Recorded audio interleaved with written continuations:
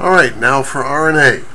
We are instructed by your study guide questions toward the end of this module to be able to explain three differences between DNA and RNA.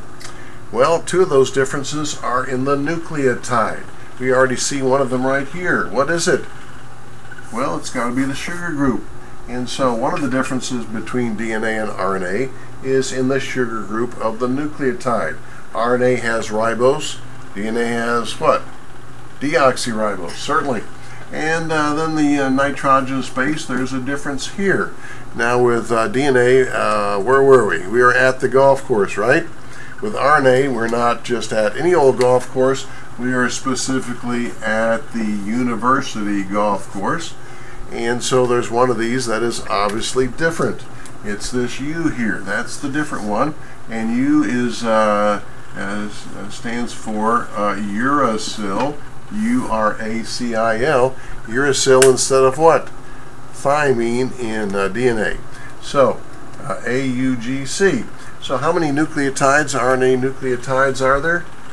Phosphate sugar A, phosphate sugar U, phosphate sugar G, phosphate sugar C. 4 nucleotides, just as in DNA, with one of them being different.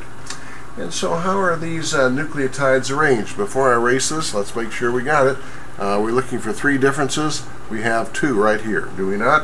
One is differences between RNA and DNA. One is the sugar group, ribose sugar for RNA, as opposed to what? Deoxyribose for DNA.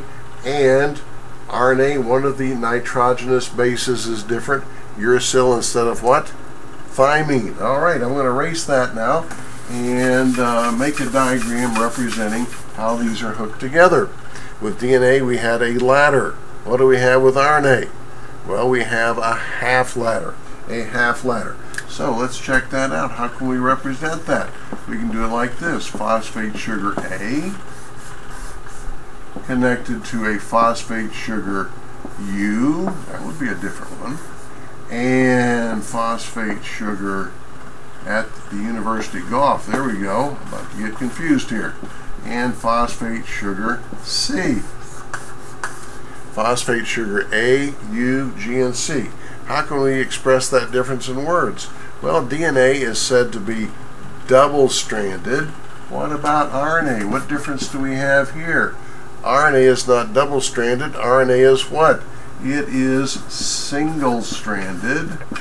It is single-stranded. Again, as opposed to DNA, that is what? Double-stranded. So, that is the third difference.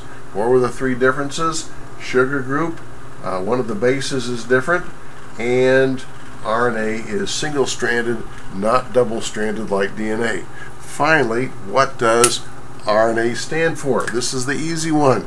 Knock off the deoxy of DNA and you got it.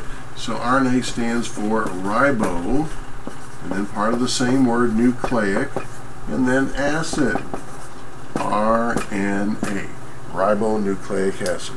So we'll learn more about RNA in a later unit, but that's it for right now.